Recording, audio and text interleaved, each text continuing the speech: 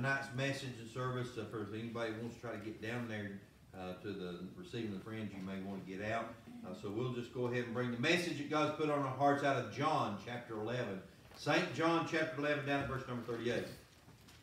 St. John chapter 11 and verse number 38. We'll be reading 3 verses here tonight out of this text, in which everyone again knows quite a bit about, but we want to bring the message that God's put on our heart, entitled, Take Away the Stone. So when you find your place, you may stand in honor and read God's Word. For those of you that can and will and want to. Reading correctly again, the Bible will say this: Jesus, therefore, again groaning in himself, cometh to the grave. It was a cave, and a stone laid upon it. Jesus said, Take ye away the stone. Martha, the sister of him that was dead, said unto him, Lord, by this time he stinketh, for he hath been dead 4 days. Jesus said unto her, Said I not unto thee that if thou wouldest believe, thou shouldest see the glory of God? Let us pray, Father. I do now ask that you have your blessing on the reading of thy word. God, I pray that you just do what needs to be done in our lives and in our hearts. And Father, we'll be careful to give you praise, honor, and glory again for these things we ask in thy name. Amen and amen. Thank you. You may be seated. Tonight I said I want to take a few moments and preach to you on this thought: take away the stone. Those are the very words that our Lord and Savior has mentioned here in our short text, in which we have read of a story again that we all know very well of. We're talking about the time period of when Lazarus, which was a friend of Jesus's, was very bad sick, and the sister came to him. Mary came and made haste to him and to the Lord, and spoke to him about Lazarus, and even told him that he was dying, and the Lord said that he was not dead yet. Now, I don't know about you, but that's about the only way that you can ever be secured of the fact that someone's not dead yet, is whenever the Lord says he's not dead yet. Amen? I mean, I don't know about you, and I see someone that's at a funeral home that's laying in a casket, there's pretty good evidence that person's dead. But the Lord said they're not dead yet. There's something to the story there. Amen? So we know that story, and can I say again tonight that this to some may be a simple text and a very easy way of saying something from it, but I indeed believe that it is a very large text, and there's much to be said in this text. There's no way that I can bring it to its full meaning, and there's no way that I can even attempt to expound upon all of it, but I am willing to attempt just to scrape the tip of the iceberg again tonight and kind of focus in on that one phrase that our Lord had said when he commanded them to take away the stone. I want you to see tonight that this command to remove the stone, that Jesus Christ was in the stone moving business. Amen? Amen. We know that here at the Lazarus grave that this was just a practice of what was yet to come. The main event was yet to come, so to speak. And this was just a practice time when he said, take away the stone. Boy, I tell you, it wasn't too long after this period of time, according to the Gospels and the Scripture, if you was to look at it and try to put it in its chronological order, that our Lord and Savior was going to an old lonely grave himself. And that stone was going to be removed, amen, was going to be taken away. And thank God I'm here to tell you tonight that it's still taken away, amen. That tomb's never been used. That tomb's never been used again since the Lord was in there. It's never been closed up. It's never needed to be closed up. And I'm thankful tonight that our Lord and God is alive, and we can go to him anytime we want. But yet, I'm here to tell you, I said he was in the stone moving business. There's still yet another event that's yet to come when our Father steps out on the clouds, or sends the Son to step out on the clouds, and when the trumpet is blown, folks, there's going to be some earth moving going on again. And the Bible says that the dead in Christ shall rise, amen. If I do not get the opportunity to go by the rapture, and if I have to go by the grave, folks, I'm here to tell you, them stones on that ground out there is not going to keep me in, even though they may be some would like to get Brother Randy to take a big backhoe and put some big, huge boulders on top of my grave. Them stones are going to be moved one of these days when the Lord comes back and calls us home. And if you're saved, born again today, folks, it'll happen to you too, amen. I said he's in the earth moving business. Hey, I'm telling you, he's got a big skipster. Amen. I guess that's how you call him things. He can move some stuff with that. But I'm here to tell you that day's a coming, and I'm looking forward to it. Now, just not only is our Lord in the stone moving business, he just don't remove these stones, but he takes them away.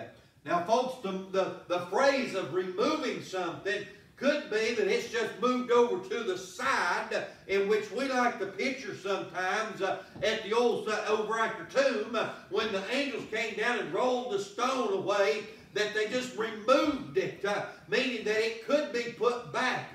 But folks, I'm here to tell you, when Christ takes away the stone, that word take away means to never to bring back. Hallelujah. I'm convinced tonight that Lazarus died again. I believe that he did die again. But I'm here to tell you, he didn't die the same way he did the first time. Glory to God. Folks, I'm here to tell you, I believe that Lazarus never died the same way twice. The same as you and I. Listen, we died of our sins one way. We don't have to die that way again. Glory to God. It's been taken care of in our lives. God removed the stone of sin in our lives. He took it away and never for it to come back again. If you're out there looking for that stone and you want to bring that stone back in your life, that's your fault tonight. God didn't bring it back to you, nor did he want you to have it back, amen. I believe he took it far, far away. As the old song says, he took it to the depths of the sea, glory to God, to the sea of forgetfulness, amen. I believe that tonight. I believe if you do, I believe you'll get a blessing from that. I said I died once from my sins. I'll die of this body once. But I'm here to tell you, because I died the first time of my sin, I'll never die again from that. Amen. And I'll live forever and ever according to the Scripture. Now that's a blessing tonight. Now listen, we do have stones in our lives that is keeping us from living for Christ. Just kind of, if you would, put a different picture on this message tonight, on this text in which we've read. We know that it was Lazarus. We know that he had an illness. We know that his illness took his life. And we know that he was in the grave, bound and was dead with grave clothes. And we know that he was there for 4 days. Pretty much a done deal thing. But when Jesus showed up and the stone was taken away, Lazarus come out of there. Amen. When Jesus said, Lazarus, come forth. And as we say, we know he called him by name, because if he would have said, arise, I believe every grave around there would have opened up, and they all would have came out of there. Folks, that time's not yet. I said it's a coming. But that day he said, Lazarus, come forth. And we know the story, but just for a moment, I want you to kind of picture it like this. That Lazarus had a stone in his life that was keeping him from living, not only literally, but for the Lord Jesus Christ. I believe that Christ was not done with Lazarus. There was a reason why he wanted to raise him up. The Bible said it was for the glory of God. And when Jesus questioned Martha, when she began to grumble and complain and give excuses why he should not raise Lazarus from the dead and why he should not remove that stone, folks, he said, if you would only believe. Folks, again, I believe that's our biggest problems. And the reason why we can't get stones removed out of our lives or taken away in our lives is simply because we don't believe that God can. Now, we know that he will. We know that he's capable. But we don't believe he can. Why? Because we want to hold on to those stones for some crazy odd reason. I don't know about you, friend. I don't want to hold on to anything in this world that's going to hold me down or it's going to hold me back from serving God. you get a stone in your life that hinders you, you'll want to get rid of it. I heard of a man one time, he called me up, a preacher friend. He said, brother, I need your prayers. He said, I've got them kidney stones. He said, they're about to kill me, brother. He said, I need your prayers. Finally, he got them things out of there. And he called me up and he said, brother, I feel like a new man. And I said, brother, I said, you ought to count your blessings. I said, I know of a man that's in the church, and I was pastoring at the time. I said, he's in the process right now, passing number 57 in his life. Hey, listen, some people has to deal with a lot of stones. And when they come, you don't want them around. You want them things out of there. I'm saying today, we have stones in our lives that keeps us from serving God. They need removing. They need taking away. Never to hinder us again from serving God. The command is for us today to act immediately and don't wait and obey the command to take away the stone so that we can serve God. I noticed in the scripture he did not have to repeat this statement more than one time. I did not see a comma. I don't see a comma at the end of that phrase. I see a period. In other words, he said, take away the stone, and it's done. Folks, I believe they acted immediately, and they went up there and began to take that stone away.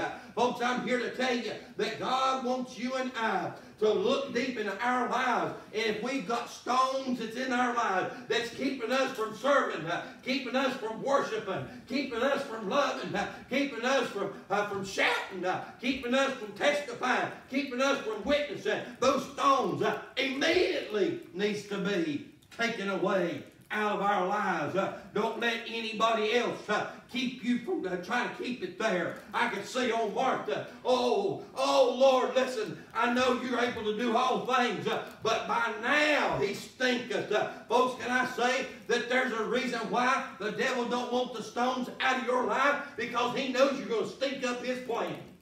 Amen. He knows you're going to cause a problem. You might just accidentally stumble across that one that's serving him and tell him about Christ, and that one gets saved and begins serving the Lord. You're going to stink up the devil's plan. That's why he don't want them stones moved. But I'm here to tell you, it does not matter how many guards he puts around that stone. When God decides to take it, he's going to take it away. Amen. But I believe you're going to want it. I believe you're going to want it removed. You remember a few weeks back at Easter, I was preaching about those women when they were going up to the tomb, and when they were on their way, they began to question about who was going to take away the stone. Folks, I'm telling you, they wanted that stone moved, and God removed it. God took it away by the time they got there. In other words, we ourselves sometimes need these stones moved, and God will take them away. Amen. Oh, listen now. Don't let yourself keep those stones there. They're not worth holding on to. Oh, I tell you, I remember one time I picked up a stone. I thought, boy, that stone's a pretty stone. And I picked that thing up and I put it in my pocket and I carried that stone around. And you know what? I found that after a while, that stone began to weigh me down. That stone began to wear out my pocket to where I started losing some good sense.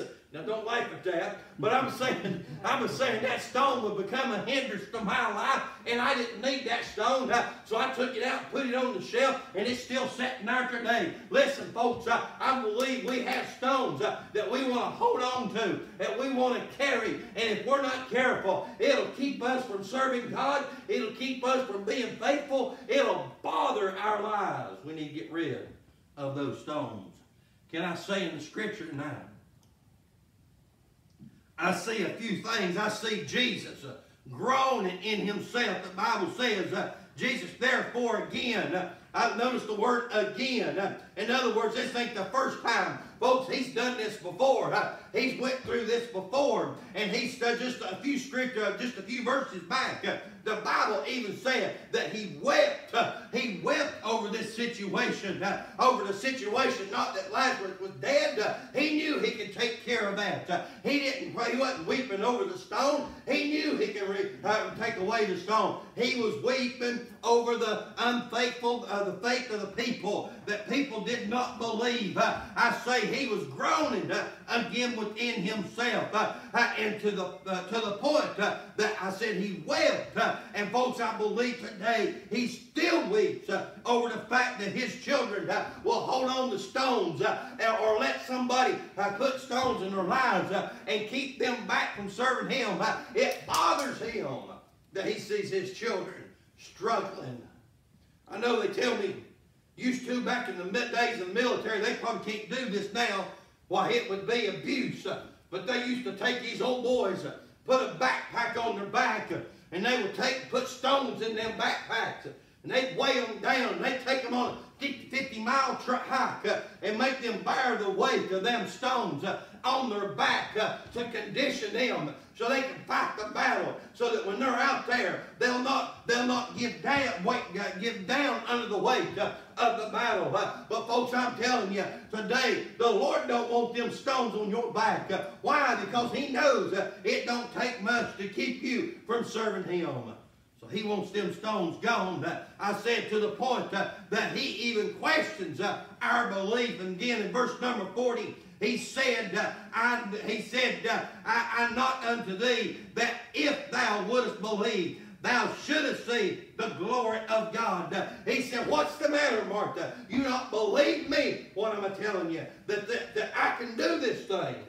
Oh, I tell you, friend, I believe that God can take away the stones. Now, I also see Christians being hindered by the stones.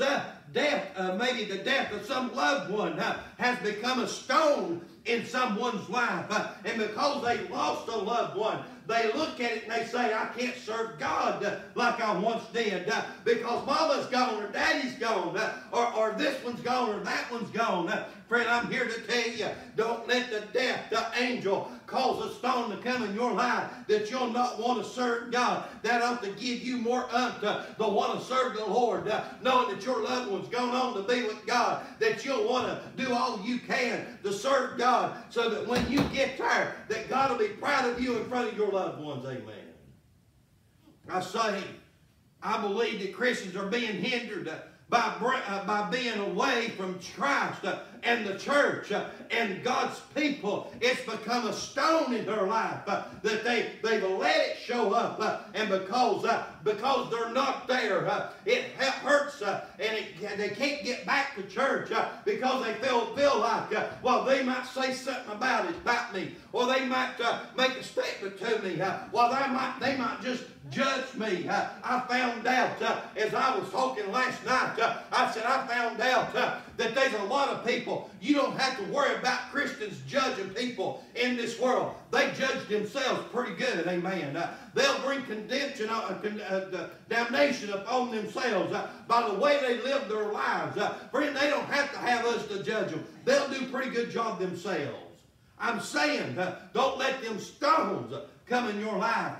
Christians are being hindered today. I believe that by allowing these stones to come in there and hinder them. They need those stones taken away. Amen. Then I want to say, I see in this scripture those of unbelief and not thinking very straight. Martha said, it's too late. Man, I tell you, she's never said that. I don't believe she's ever said that up to this point. She'd never seen nothing like this before in her life. And here she is now with the unbelief, and her unbelief is causing her not to think. As she opens her mouth and she begins to tell the Lord, it's too late. Basically, that's what she was saying. She said, by now, he's thinking, he's been gone for 4 days. It's too late. There's no hope for him. Lord, there's no use in doing this. Don't do this. Folks, I tell you, sometimes unbelief will cause us to think a strange way. We'll not think like we ought to as Christian people. It's because of those stones that are buried in our lives. For some today, we may feel that it's too late for God to do anything. It's been too long in our lives. But folks, we might even think that there is no hope. I'm telling you, you need those stones taken away in your life. Why? Because you're not serving God when you're at this point in your life. Then I also see in the scripture, all is done. for the glory of God. Taking away stones is so that God can get the glory. Amen. I want God to get the glory in my life. I don't want stones in my life. So I want to try my best to keep these stones out of my life. Can I say, I see just a few stones that hinders a lot of Christians today. I see stones of stop believing. You used to believe. I ask you, what happened? I said, you used to believe, but what happened? You used to believe everything that the preacher said. You used to believe everything that the Bible said. You used to believe everything that you heard at the house of God. But now you begin to question things. Now you begin to try to analyze things and rethink things. I say, what's happened? Oh, there's been a stone that's been rolled away in your with your unbelief. And I'm telling you, it's blocking you, keeping you from believing. You want to believe. And what does or what doeth hinder you from believing? Now think of that eunuch man. He's over there in that chariot. And whenever the man of God came to him and told him about the Lord Jesus Christ and read to him out of the book of Isaiah, and that day, that eunuch man got saved. And now listen, nobody's holding nothing. That eunuch man looked at the man of God and he said, there's a body of water. He said, what hinders me from being baptized? He said, what's going to keep, you know what's keeping some people from doing it? A stone. A stone, afraid they're going to drown. A stone, afraid they're going to get in too deep. A stone that says they're going to have to commit. Oh, I'm telling you, these stones need to be taken away. Amen. I see number two, a stone, a stop service. You used to be faithful. Used to be at church all the time. Used to be there when the doors was open. Used to be there on time. I say, what happened? What happened? Oh, there's been some stone coming your way. You don't, listen, you know you should be there. What stones are in your way? Those stones need to be removed. Number three this morning, or tonight, I see stones of stopped followers. You used to be at every event. Used to follow Jesus and His commands. What happened, I say? What has happened to your life? Why have you stopped? Did stones come into your life that keeps you from serving the Lord and following God? I say those stones need to be removed. And then number four, I see stones of unstopped sin. Oh, listen now, this is where we get down to the nitty-gritty part. Listen, there's some stones of sin that we have held on to. You know you don't need them. You know that they don't need to be there. And I believe that your pride has not let them sins go. They won't let you let them go. You want to hold on to them. Those stones may be stones of a shame that makes you ashamed of your sin. You need to let God take those stones away in your life. Because I believe those stones, once they're removed, man, you sure can serve God a whole lot better. Amen? Oh, listen to me. I believe that tonight. We need to let go of them stones so that we can get on through. Amen? I'll tell you this now. You might think it's funny, but listen. I remember that one episode of I Love Lucy. No Lucy, everywhere her and Ricky went, she'd pick up a rock and put it in the camper. Man, she was collecting them rocks. And old Ricky, they started up across the mountain. And that old camper, man, kept them rocks started sliding to the back of that camper. Next thing you know, that old truck wasn't going nowhere. No, Ricky couldn't figure it out. So Lucy, she was about to have a sweat fit over there. She knew what was going on back there in that trailer. All them rocks was about to take them off the side of the mountain. Ricky couldn't figure out, how am I going to get across this mountain? They finally got out, went back there and got to look around, realized the back of that trailer was full of rocks. Ricky started hurling them things out of there. And when he did, that old camper settled down. He got in that truck and he made it across the mountain without a problem. Now listen, that might be a funny story, but you know that's the truth as it is in our lives. We will collect things in our lives like stones. And we don't think they amount to nothing. But after a while, they start dragging us down. We can't get over to the other side. Folks, I don't know about you. I want to get to the other side. We need to get rid of them stones. It's in our lives. Amen? Let's take a moment with our heads bowed. We're going to go to the Lord in prayer again. And I ask you to search your heart diligently. If you have stones in your life that's keeping you from serving the Lord, get rid of those stones tonight. Ask God to take away the stones. And I believe that He will. Father, I do now pray, Thy will be done.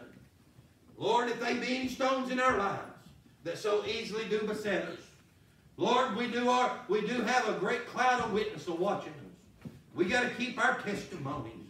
Lord, I say, there may be someone here tonight that has allowed some stones to interfere in their lives.